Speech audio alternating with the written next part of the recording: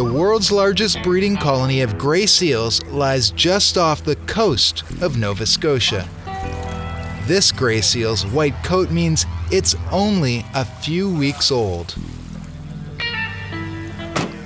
Nicole is one of Hope's most dedicated team members. Hi, I'm Nicole.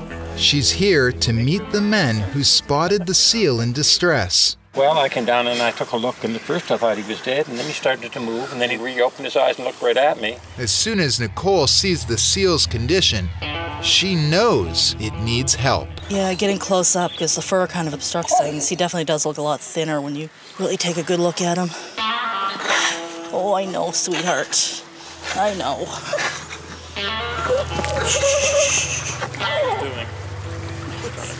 All right. We were expecting seal pups, but this one was really early and we should have been more prepared, but we weren't, but that's okay. It doesn't take long to get things into ship shape.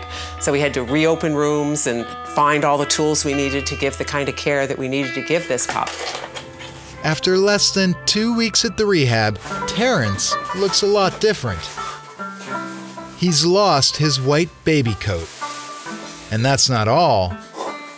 He's a whole new seal.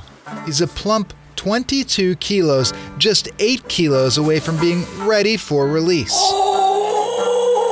It is February 13th, and this is Terrence the seal's first time in the water. Hope thinks Terrence the gray seal might be big enough to survive on his own. But to find out, she has to weigh him. And before you can weigh him, you've got to catch him. That's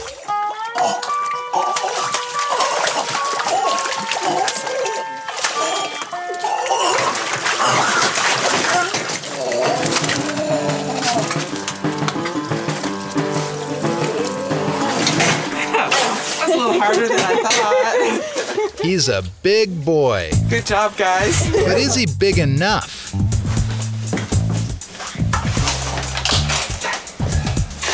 Oh my. Wow. You came in at 13.5 kilograms. How did that happen? He ate $1,000 worth of fish. He had $1,000 worth of fish. That tells me he's ready. That sounds awesome. Cool. Back to the beach across the road from Hope's.